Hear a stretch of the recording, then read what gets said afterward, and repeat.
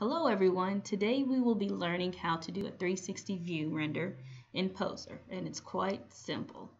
Alright, we have a default file open in Poser, default setting. We have our little figure here in the center.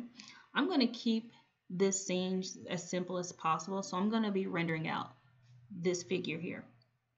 Alright, and the way to do this is you want to animate your camera.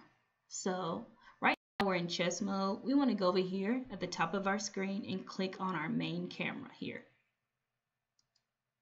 And so it should list main camera up here at the top of the menu bar, and under it should say parameters.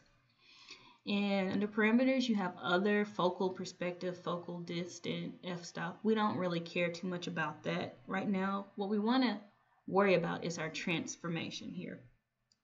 In our default scene, my figure is kind of zoomed out, so I'm going to kind of dolly in just a bit. So on my dolly z-axis, I'm going to go ahead and type in 9 and bring that figure closer to the camera view. If we come down to the bottom, we have our Y orbit, and if you look at it, it should go from left to right.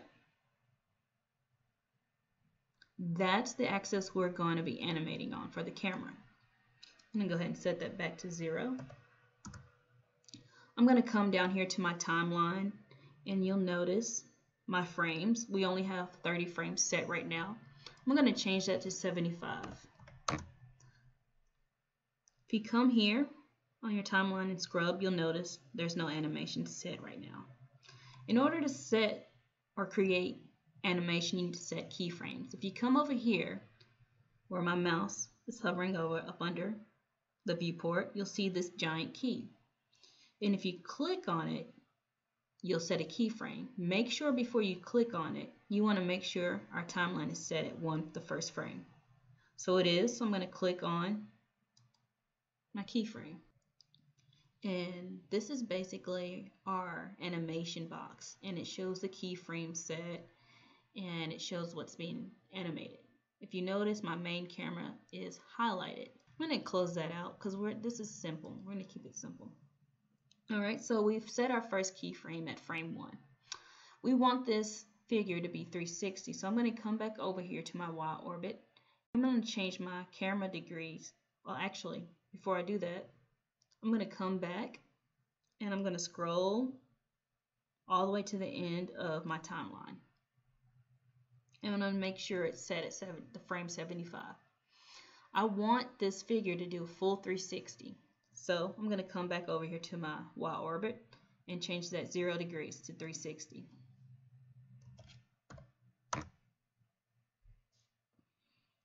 Now you notice nothing's changed, but actually I'm at my last keyframe. If you scroll back, you'll notice that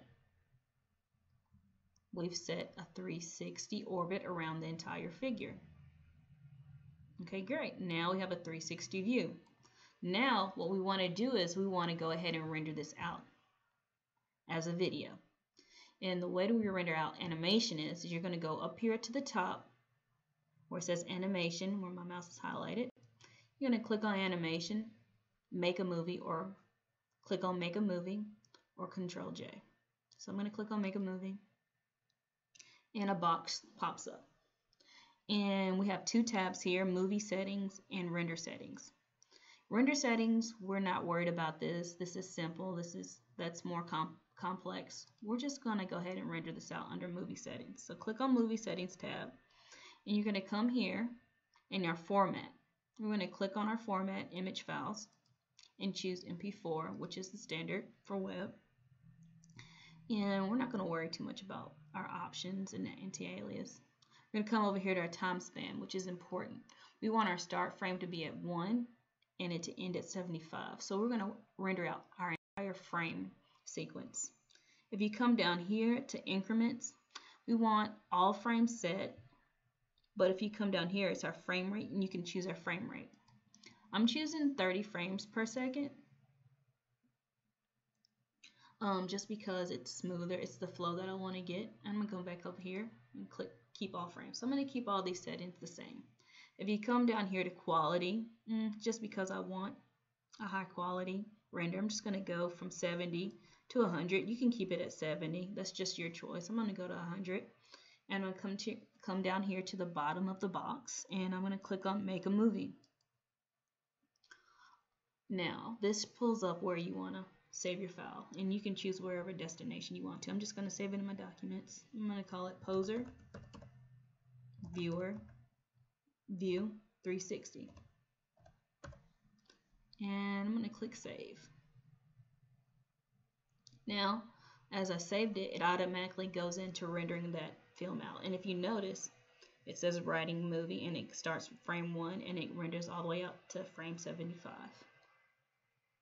And that's it.